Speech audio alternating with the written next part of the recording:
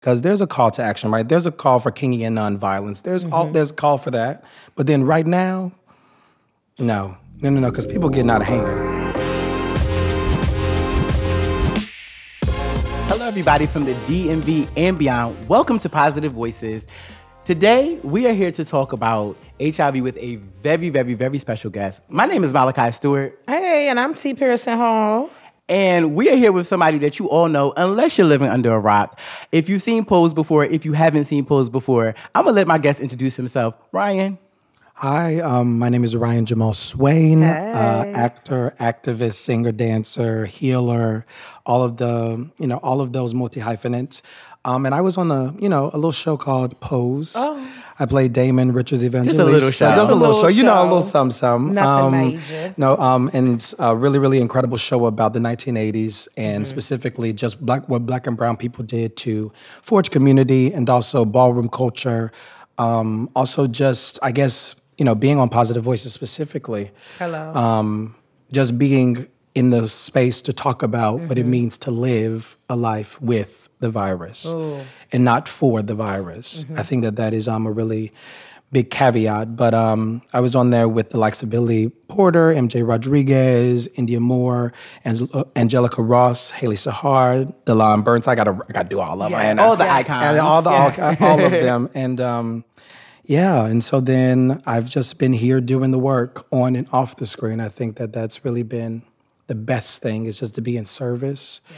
And this show just kind of made space for that. So, that's what I'm here. Appreciate it. Thank you. Yeah, thank you for having me. Yeah. We do. Thank you for being here. We're really honored to share space with you. And we really want to talk about the work that you're doing on and off screen. Yeah. So let's start with on screen. Okay. A lot of us were introduced to you again on Pose. We saw your character Damon. And I want to say one thing about Pose. It was the first time in my inner circle of Butch Queens, we felt like we had always seen characters on TV where we saw bits and pieces of ourselves. That opening scene with the character Damon and his mother and being put out, I remember being on like a conference call with my friends and being like, every part of that character I identified with, every part of that scene I identified with. It was the first space. We did not care about any of the critiques that there was on the show, because it was like, this is the first time we saw ourselves, and it forced the world to see us. Yeah. Because so many people, mamas called them like, okay, I get it now. Yeah. I get how my mama called me. She saw the first episode and called me and apologized. Like, I don't think I made space for you in the beginning. I thought I was doing a good job, but I saw a little bit of myself in mama. Yeah. And so I wanted to acknowledge that. What was it like in that moment, playing that role, studying for that role, maybe even your own experiences? Did you feel the weight of it in that moment? I did. I think for me, the crazy thing about it is I think that we're all in the kind of vicinity of millennial, gen, whatever the case may be. And I never had a Damon on my TV screen. And I think that there's this term called symbolic annihilation, where if you don't see yourself represented, you then thus don't feel important. Absolutely. And I had to find myself in shows with characters that didn't look like me, didn't have my same socioeconomic class, didn't have anything. And so for me to be able to tap in, number one, with Ryan Murphy, who I've seen do the likes of Glee and American Horror Story and et cetera. But this is supposed to be a piece specifically about Black folk, Black and brown people, from this, white, prolific showrunner. It was just like, wow. And then also something that's close to my heart. The first time that I actually even saw anything about ballroom or ballroom adjacent was my senior year at Howard University.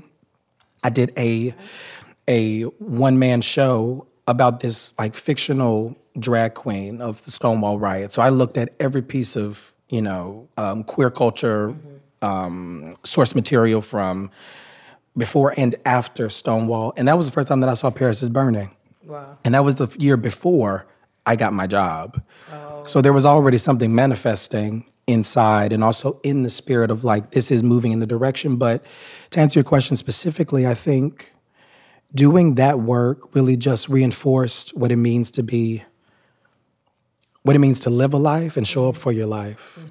I think that Damon is one of those characters where his softness is what you see first, his vulnerability, his kindness, his openness. And a lot of times I think as queer and Black folk and just people of the LGBTQIA plus community in specifics, sometimes we forget our softness because our truth sometimes doesn't warrant our safety. Oftentimes it doesn't warrant our safety. And so being able to have him be a part of my tapestry and also a big part of it, like my first job out of school, like a big major way really enforced and reiterated the meaning of being true to yourself, true to your spirit, true to your space. And I hope that permeated outside into people's homes. And I think it did. I think we did something. It sure did in my house. I could tell you that because when I first started watching, right, when it first came on, first of all, it was the talk of everything, right? Of y'all watch your Pose coming up. I was gonna say, we waiting for season 3. From a fan perspective. Well, season 3 is out, but season 4 is not coming. We are done. We done. But it's not like it was canceled or anything. It was just like, I think, when you get to a point where you just realize that you made something really, really good. And we are done with it. Yeah, but I think the storylines were who knows? Well portrayed, right? And so when you talk about the softness of Damon, I think that really hit home because when you just mentioned about sometimes you have to change kind of your outward appearance, right? Because you have to appear much stronger depending on how you present, right? And so when I heard you say that, I was like, that did make sense. And so Damon wasn't the fighter. Well, he tried to raise his voice a couple times. Had a little, at that little graduation or two. Poor teen. Don't put baby in the corner though. Ever. Don't ever. Please don't. But I loved how the writing, right, and even with the energy that you portrayed as Damon, of just the community that surrounded and like the community in the home. Right. And so when we talk about experience and we talk about like the coming out or having a status or what have you, I think it was very powerful to portray mother, right, as you're not going out there and working no tracks and you're not going to do this and I'm going to go get you in school when the biological parents lost sight of this is my son, right, and this is who he is and this is what he wants to do. But she's like, no, you're going to dance. But, I think there's something, and I didn't really realize it in the moment, the power of the radicalization of being normal, being a normal child, having extraordinary circumstances happen to you. Because in the show, you have so many characters that are 6 inches off the ground. You have people that are literally, doing sex work, living with virus, alcoholism, substance abuse, et cetera, et cetera. But then you have this one particular character who, beyond the composite of what he's been going through, is just this normal little black boy that just wants to live and just be. And just be. And just be. How oftentimes do we get the chance to just be? And, I'm going to be so honest with you. While I was shooting it, I had imposter syndrome. No. Because I just felt like everybody had this particular color. Okay. Yeah. And I was just like, oh, I know exactly who Pretel is, or I know exactly who Blanca is, but that also speaks to, I guess, the trauma bond that we as black people have. Hello, somebody. Where we can't see ourselves beyond our circumstances and really just be like, there is actual power in normalcy, in being normal. And because all of us are not, black folk, I think, I'm not no hotel, but I do believe that we are the chosen people. Howsomever. I do believe that in my normalcy, I'm still extraordinary. Yes. Yes. And I think that it took me a while for me to really gauge and understand the power of what it means to just see a normal young man, normal black young man without all the different traumatic instances, how powerful that is on television, right? Thankful. And I would add to that, like, the character really showed that even in the vulnerability, that there's so much strength. Absolutely. The irony to you saying that, like, it was hard for you to see yourself, the reason we all saw you was because of the normalcy, was because of the vulnerability. I appreciate that. We all remembered the part of ourselves before, and we'll get into the character's progression, but it's like before the world happened, before I had to take an account for what my sexuality was, before I had to show up and give an explanation and an apology, I was just a person that wanted to be seen, that wanted to dance. Before somebody told me boys don't do that. Especially for us femme black gay men, it's like before we talk about any of the things that we were exposed to, before that there was a person. And a lot of us were hardened by life. Like, we didn't have the privilege of walking around. Absolutely. Like, you understand why certain characters showed up the way they showed up, you know, because you have to. The world wasn't safe. It wasn't a safe place to navigate. And it leads me to the irony. I understood that the parents that Damon's parents thought they were going to like, we're going to cut you off and that's going to make you do right. And they actually just exposed him to danger. Right. Next thing you know, you're on the piers. Yes, exactly. Next thing you know, we see you on the piers about to now do things that not only expose you to physical danger, but we're talking about high-risk sexual behavior. Yeah. We're talking about survival sex. We're talking about things that was the reality of queer people, that alphabet mafia back then, and still very much is today. Yes. Yeah. What do you think about that as a person who is an advocate? What in the moment, like, was that something that, because I saw Paris is Burning too, late in life. And that was the first thing I thought about. So many people that was like 12, 13, you like, where is your parents at? Like, where y'all? Why does not nobody, no one know where their 13-year-old child at? You This is my sister. You remember the two boys? Yeah. My sister, yeah. Just like, I think as an advocate, you have to stand in the margins, I think. You have to stand with and in the margins instead of being outside of it. For oftentimes of my queer experience, it was about getting to a goal. But then when I was a part of a bigger conversation and had to truly be kind of coerced in, oh, no, now this is your artivism is your activism. There was this bit of just like, wow, I'm really someone's, I hate the term role model. One of my friends gave me a better term, because role model is stagnant. It was another thing. Somebody that was influence or just had some type of space for folk. Having,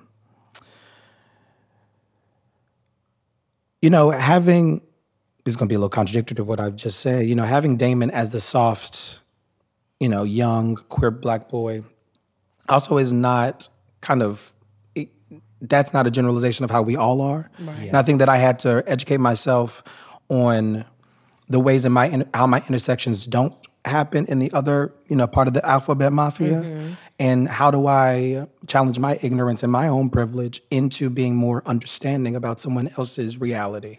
Come on now. I think that, Lulu Veracity in the show played by Haley has this beautiful line about, we all want somebody to make us feel superior. Especially in the alphabet mafia, right?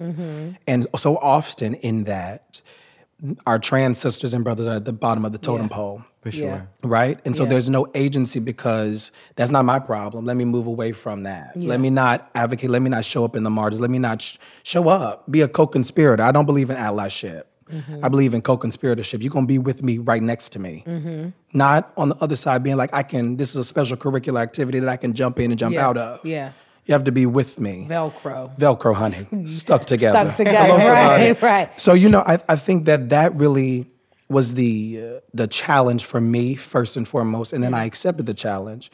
The thing about advocacy is that the first A of that is awareness. Awareness. Then after that, it's education. After that, it's listening. And then also is true advocacy, standing in the margins, having this moment, because we come from an apathetic space where, because it's not happening to me, it don't matter. Yes. But I think that when we talk about true co-conspiratorship, you got to be with me. Pull up, like Rihanna said. Hello, please what you pull say? Up. That's what I'm pull talking up. about. It's the pull up for me. That's it. But I think that was what it challenged me to do, was just pull up. Yeah. Yeah. And I wonder how many people struggle to do that because they feel like no one pulled up for them. Yeah. Yeah. We're sitting in the aftermath of, a young queer 28-year-old man being killed for exhibiting his Black joy through dance. Yeah. Yeah. Because that type of joy surpasses any hate that we have on this world. So you have to try to contain it, especially in the year of our Lord 2023. Is just like that's ridiculous. Yeah, my joy doesn't provide you comfort, and that's not my issue. But you shouldn't be. What did Rashonda say? She said, "Violence." Never mind. No, I'm not going to say that one either. We'll just say no. Don't do it. Don't do it. Let me sip my little drink real quick. But it's water. I definitely agree with you. I think that that recent trauma for us has kind of brought a lot of things to the light again. Yeah. Right? Within our own community, within the alphabet mafia, right? As well as just the outward general public who has no eye or understanding. Yeah. Right. And so to have that recent death for no reason. Yeah. But simply somebody minding somebody else's business. That is basically Minding what it somebody comes. else's business. Yeah, that's what it comes down to. That's what it seems He's like. minding It just keeps his going, business too. at the pump, and you come minding somebody else's business and has something to say so much that it costs someone their life, and not even just the extra trauma. Yeah. The best friends and the people that was there just buying some candy, and all of those different things. And so for me, it's like you say, it's 2023, right? Yeah. And so, like, when do we stop having these stories of examples? Yeah, we the type of Right. tired that sleep can't remedy. Yeah, Okay? ain't no sleep, ain't no nap Amen. long enough Hello, for this we one. are that type of tired. Yeah. Okay? And Yeah. I think I'm going to bring Rashonda up because she said violence is always the answer when the question is, can you put your hands on me? First and Ooh, foremost. that's a good one. Hello. That's a good one. And I think that what has to happen, because there's a call to action, right? There's a call for kingy and nonviolence. There's a call for that. But then right now, no, because people getting out of hand. Out of hand. But anyway, I'm going to leave that Alabama there. showed us that. Yeah. Birmingham, Alabama. I mean, no, Montgomery, Alabama specifically. waterfront. A little further away from where I'm from, but it's okay. We appreciate you saying what we can't always say. Yeah. We I'm the appreciate- guest. Let me just let the guest let say me it. just Y'all- do it. But y'all heard wasn't it. One of the things that I want to talk about, one of the major things that I thought was important to bring up on this show particularly, because Yeah. it is Positive Voices and we do Yeah. particularly cater to everyone, but particularly people living with HIV. A scene where we talk a lot about disclosure around here in various ways, disclosure to family, disclosure to friends. Your character developed, went on to, date someone who had to share with them that they may have had a potential exposure to HIV. Yeah. Now, of course, it was a different time, right? Yeah. But the response might not have been much different than what we hear people say here on the show and anecdotally we experience in the community. Yeah. What was it like preparing for those scenes in that particular role? Like, okay, you have to be this person who someone is coming to you and telling you, I may be positive, I may have exposed you. And we know what the girls give sometimes in those moments. What was it like preparing for that? I think that, I'm going to keep it brief. I think with that particular scene, I kind of tussled with that because there was one point where I was just like, ooh, this is real. I mean, there has to be a sliver of real life happening, because if it was all, Damon Kumbaya said this, hugged him, made space for him, didn't see the hurt, didn't see the anger, that wouldn't be real life. Yeah. But for me, and specifically my team, and specifically Delon, who plays Ricky, we talked in ad nauseum about the care that we just had in between the takes, because that's that it's real. I know that it's just really, really real. And then the scenes that preceded after that, the whole argument and the whole announcing somebody's status when them not being there, not right, but again, real life. Real life. Yes, real life. Yeah. Yeah, we just handled that space with a lot of care. And I remember getting the script and just being like, oh, we're going there. I mean, the particular episode was called Revelations. I mean, there was a double entendre happening, right? There was Revelations because Damon was graduating from the dance program, but then also there were revelations happening for every character. Yeah. You get a piece, you get a piece, you get a yeah. piece, Baby was like, I am done being in the corner. And I'm going to speak up for myself.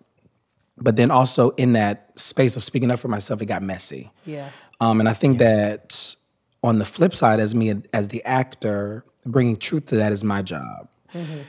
Being able to think about how people are going to take it, that's not my job. And so how messy it got, there was back and forth. They wanted to change. They were like, do you think Damon should be doing this? People are going to not like that he does It's a likable this. character. Yes. Yeah, because I ain't gonna lie, I was at home like, Damn, but damn, Damon, I love you. damn. But it's the truth. Because I was waiting for the turn. Yeah. Too. I was like, at some point, the turn is going to come. Yeah, and I fought hard for that because they were just like, no, Ryan, do you think that this? All the producers were like, I said yes. Yeah. And it was time. Yeah. We're seeing an evolution of a character go from not having or not feeling like he has agency for himself to now transitioning into that. That was powerful, so. And I think it shows the evolution, right? From we talk about the evolution of the character, Yeah. but like it comes on with at home, mom and dad, and like real churchy, right? Everything's real churchy. And then to go from like this upbringing to like, but this is who I am. Yeah.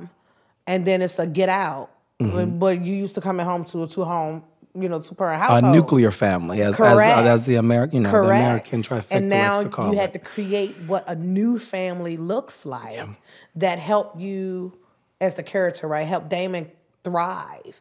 But like conversations, as we just kind of brought up, is why we having this conversation with you of like the importance of, the status and the conversations that need to happen. Somewhat taboo somewhere. But when we talk about Ricky, right? One of my, I love Ricky. We love him. Oh yeah, because Ricky definitely gave a different persona of nice what little people, fever. of what people would color. assume a gay Black boy looks like, right? So he gave a different look to that. But so when we talk about preparedness and we talk about just the conversation of community and positive, moving forward with positive diagnosis, Ricky was positive. You weren't. But somewhere in there, right, it was we're in the moment. Right. And so in that moment, it was a lapse of judgment, right, of using protection amidst all of the conversation, right, of all of the conversation that everyone had to protect Damon. Yeah. But also it was so much love for Ricky. Yes. At the same time. Precisely. And so when you prepared for that, right, as you reflect in that character and like, this is really what I have to do, did you see a fear for your own self in that? No. Naturally, I think for me, I'm a Pisces specifically. I come from a non-judgmental space with anything that I do. And I think that's just been a gift that I was given just off the cuff. But what we were setting up in that particular relationship was a serodiscordant relationship, right? Where one part of the conglomerate is positive and the other one is not. Yes. And I do believe that Damon, in a perfect world, if we could have kept going and could have seen them, the status wasn't the issue. I think it was more so just the lying in the space. But as far as we continue to talk about this, and I think this is a good segue, destigmatizing the yes as well, yes, right? I'm glad you brought that. Yes. Like being able to, because I was thinking about it on my way here. I was just like, how do we bring this up? I find that oftentimes when we get to sharing, when folks are living with the virus or just so happen to be, there's this kind of halt in thinking that people can live full lives, right? There's this idea of shame and guilt that every time that I bring it up in a relationship or this particular or whatever, that there's going to be a sense of halt, pausing. And I say desensitizing the yes because there's a full life on the other side of that yes. Come on now. There is. There's a full one, a huge one. And I think that when we talk about destigmatizing and we just celebrated our first zero stigma day, July 21st.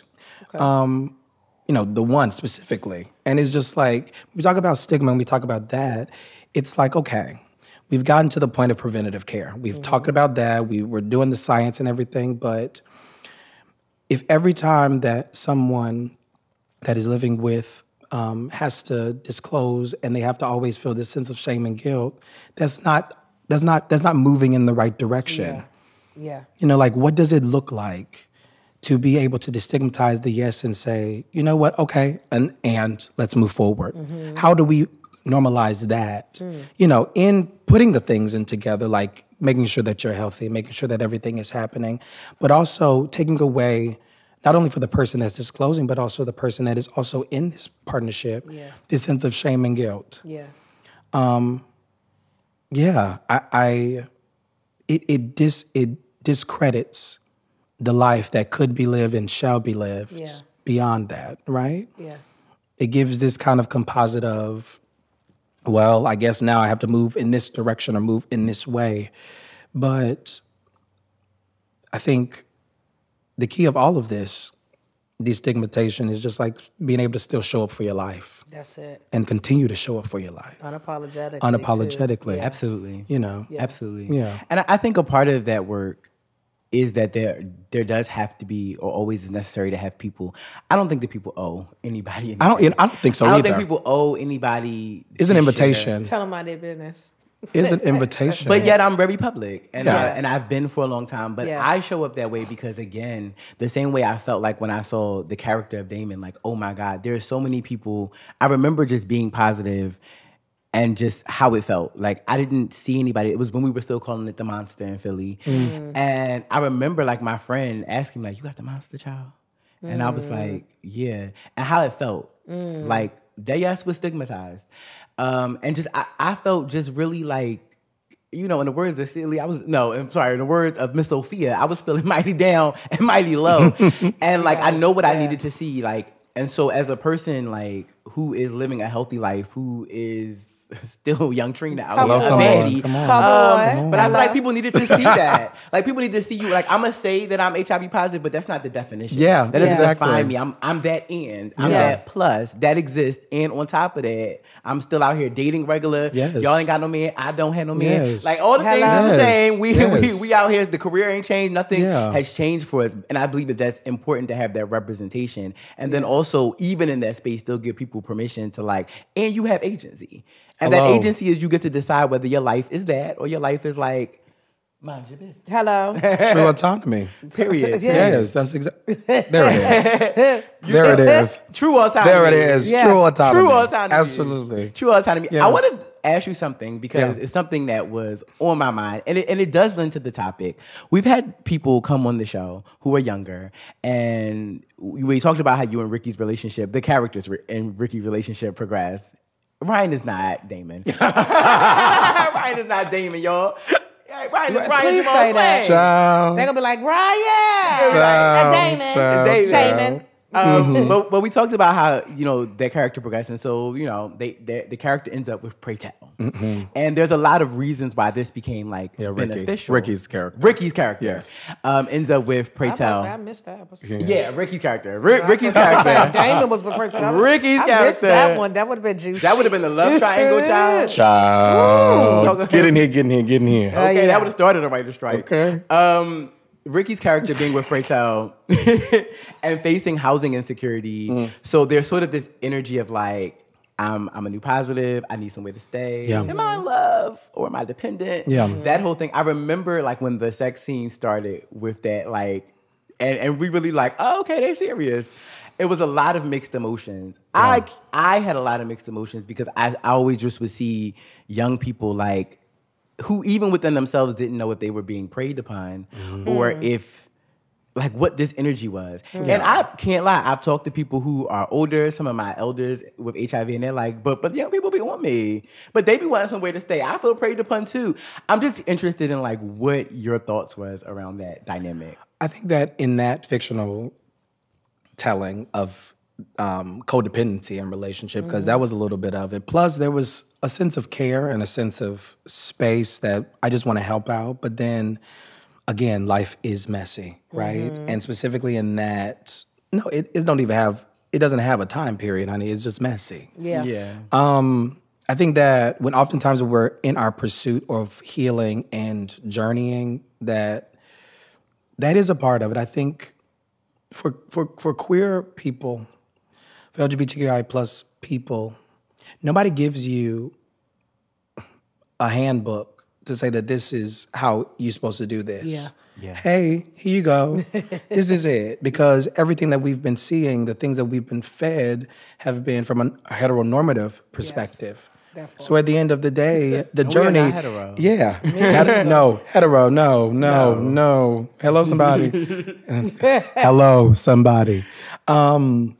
I think that from that space is just like there is going to be a sense of trial and error. And, you know, there is some validity and truth in that telling. And I think that it also spoke to a lot of people's sense of shame and guilt of a whole bunch of things, you know, coming from broken homes, not having people in, you know, well, a parent in or out of the household, and just codependency. I think that oftentimes with queer relationships, and I'm writing a book specifically, well, a chapter about this, and just like the pursuit of just partnership for queer people. there is this sense of I want to be saved, I want to be held, that we have to cross some way, shape, or form. I don't think it's necessarily you jump over that. You have to go through that to see that you don't want that, and that's not healthy. Yeah.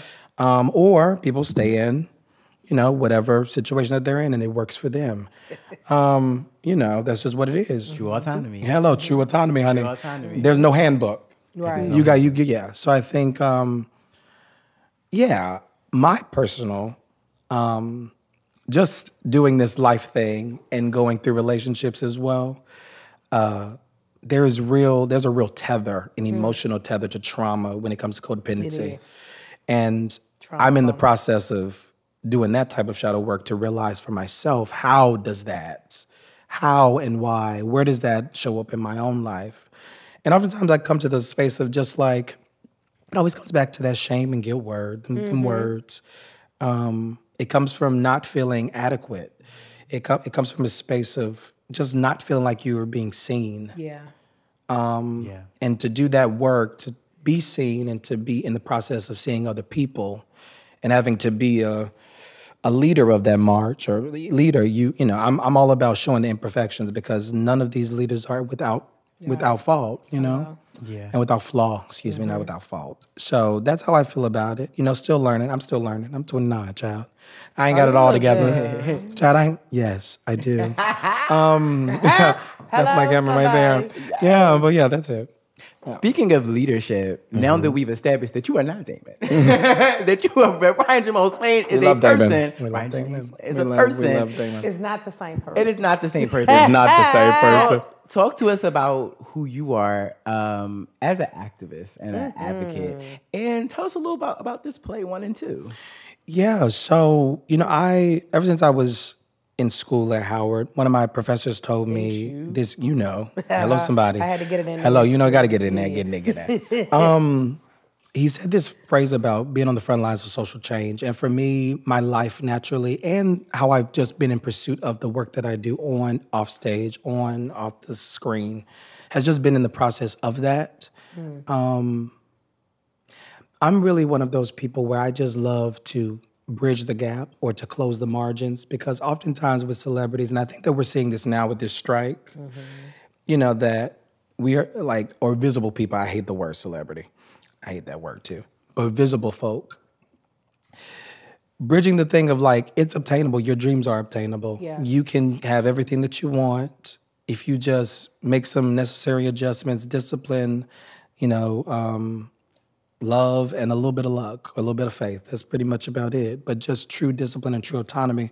So for me, that goes into my activism work as well, because at the end of the day, I want people to see real folk. Yes. Yeah. And real full people. I mean, the way that I show up my social media, the way that the causes that I'm tapped into, whether it's, with It Gets Better Foundation, creating this 48-hour love letter to all the young 16-plus kids, just having them see themselves, know that they are wanted out here. We need y'all.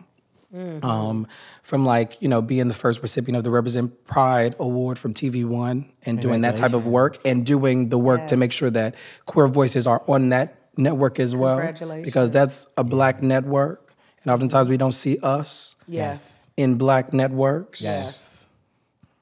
Hello, say it again. Hello. So at the end of the day, it's just trying to make sure that we are always being authentic. Yeah. Kind. Well, in pursuit of just full autonomy of just being seen. I want so badly. My question for myself is, and for other Black queer people, is what does freedom dreaming look like? What does dreaming, I'll give you my technology around freedom dreaming. Freedom dreaming is this idea, right, where I'm not bogged down by my circumstances. Okay. I can believe and be whoever I want to be. Because I think that it's a radical act for Black people to think that they are in the future and have a future.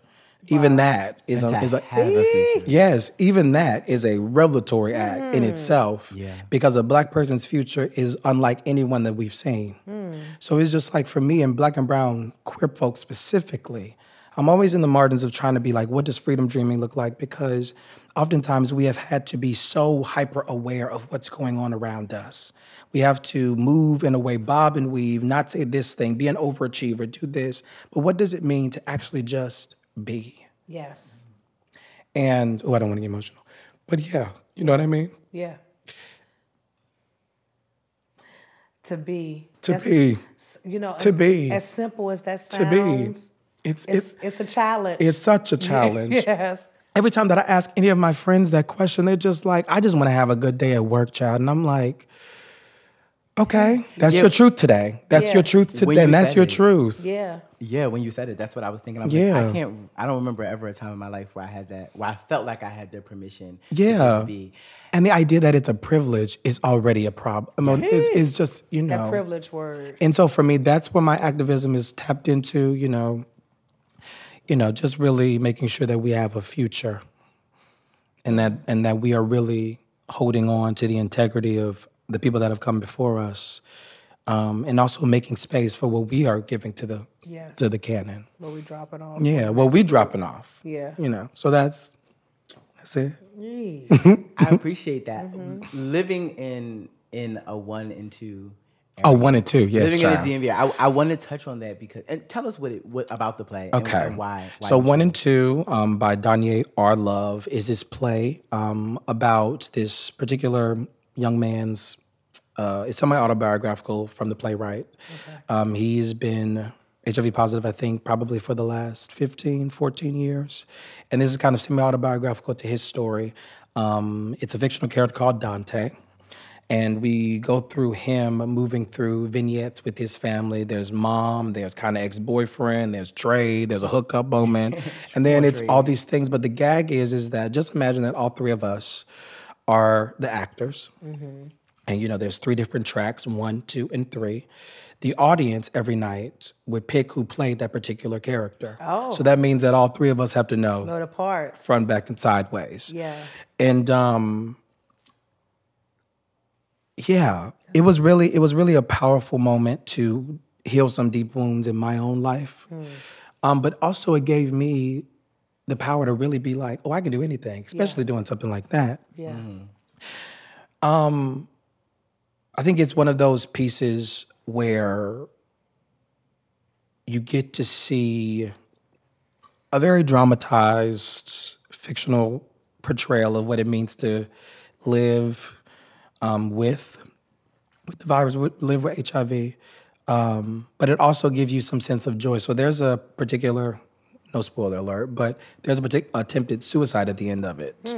But the thing about it is that the person that plays the role decides not to do that.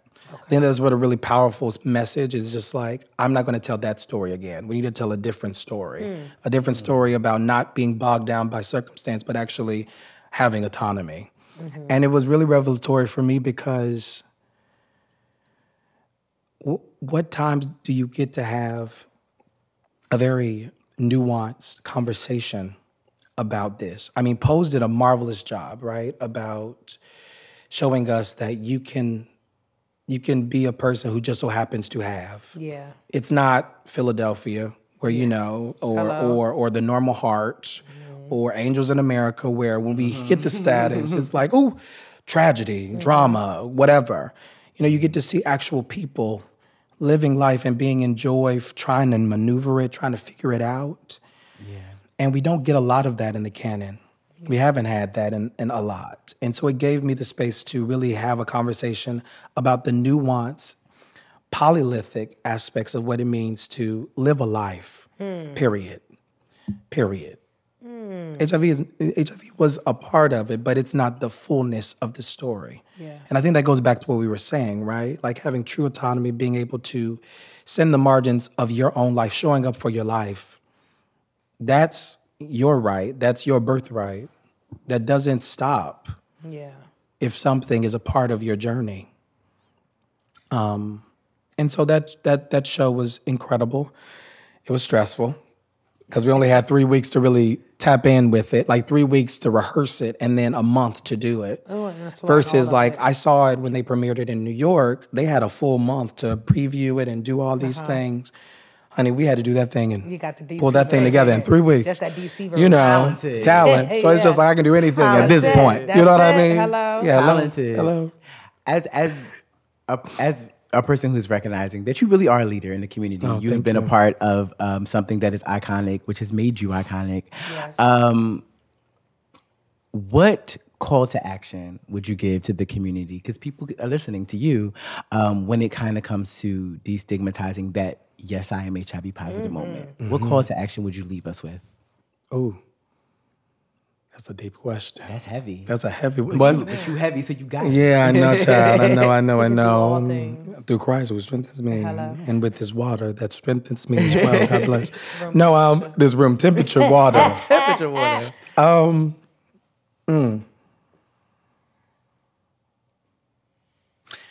Your trauma isn't your responsibility, but your healing is. That's number one.